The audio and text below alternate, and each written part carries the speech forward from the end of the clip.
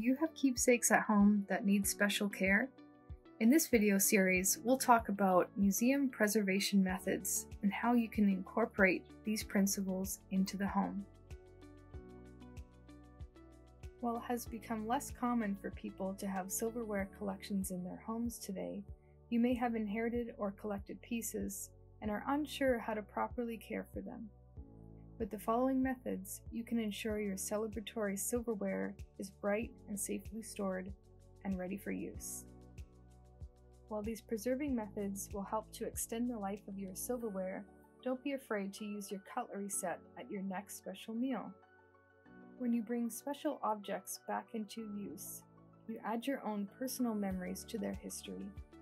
Frequently used, cleaned, and properly stored silver can actually reduce the need for repeated tarnish removal.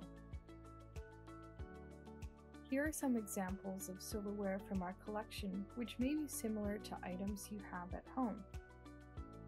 This silver flatware set was used as early as 1910 in Canada Pacific Railway dining cars. Cutlery sets like these would have been used on the trains traveling through Mission to and from Vancouver and Eastern Canada. This set is in good condition and will only need a light cleaning. This 1931 May Day trophy is an example of a heavily tarnished, silver-plated artifact. It can be difficult to remove all discoloration from heavily tarnished items without the risk of causing permanent damage, particularly with silver-plated items. For this reason, we will not be polishing this valuable object from our collection. However, we will cover the materials used for heavy tarnish removal if you find it suitable for your items. Keep in mind that in this video, we will only cover procedures for cleaning lightly tarnished silverware. Please proceed with caution if you decide to treat your heavily tarnished pieces. You will need a few inexpensive and readily available materials to properly care for your silverware. You may not need all of these items, and this will depend on the type of object you are polishing and the level of tarnish. They are polishing cloths or gloves for lightly tarnished items.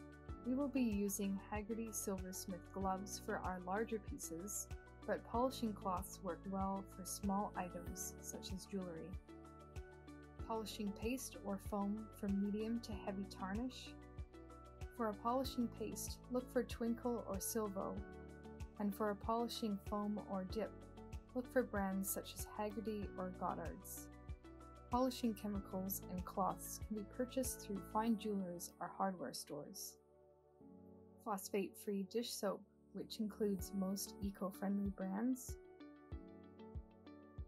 Silver anti-tarnish strips. Polyethylene bags, which includes most types of plastic zip-top bags purchased from the supermarket. Acid-free tissue paper, which can be found at your local paper supplier or craft store. Nitrile gloves, and a microfiber cloth. You're likely wondering what causes tarnish. Pollutants in the air cause corrosion on metal objects, which we see as a gray or yellow tarnish on the surface of the object. Heavy tarnish will appear as a dark iridescent purple or black. Tarnish is removed from silverware by polishing with an abrasive chemical cleaning agent. Before you begin treating objects, check your silverware for manufacturer's hallmarks or stamps to determine if the piece is sterling silver or silver plated. Avoid using a silver dip on plated objects because concentrated dips can erode away the silver layer.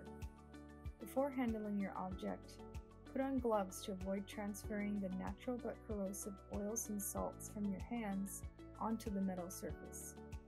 You may choose to use polishing gloves or nitrile gloves for liquid polishes. If you don't have gloves, make sure to wash your hands thoroughly before handling your items. Wrap wooden components or attachments with a cloth or tissue paper to avoid damage.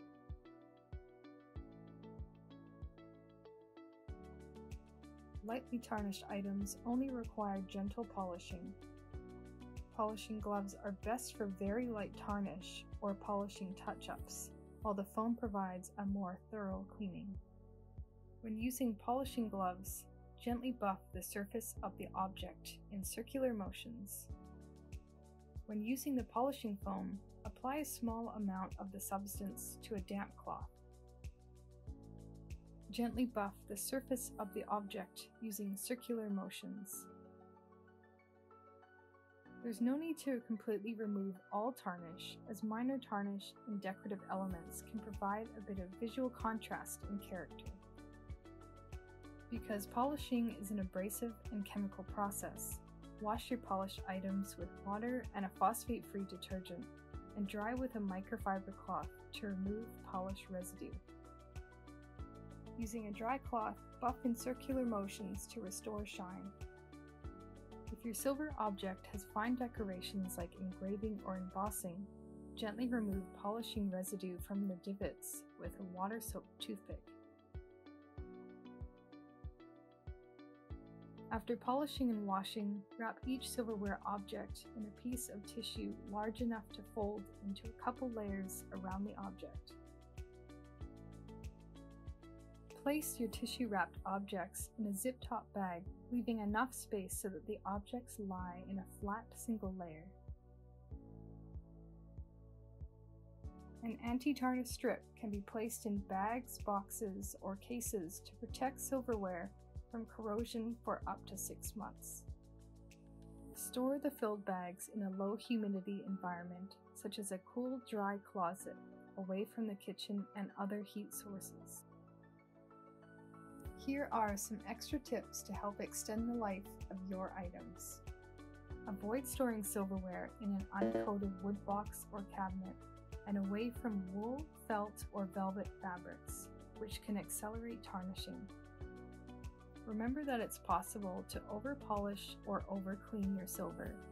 Frequent, light cleanings are better than letting tarnish set in between each cleaning. Hand wash all silverware with phosphate-free soap and water after each use.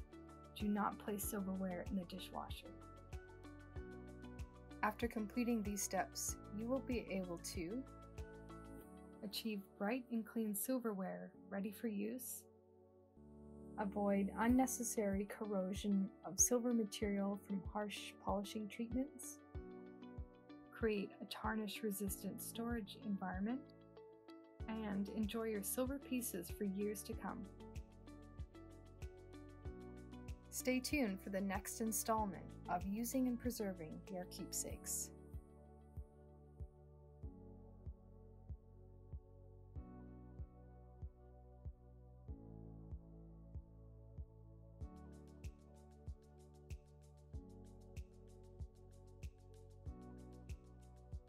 Thank you for watching.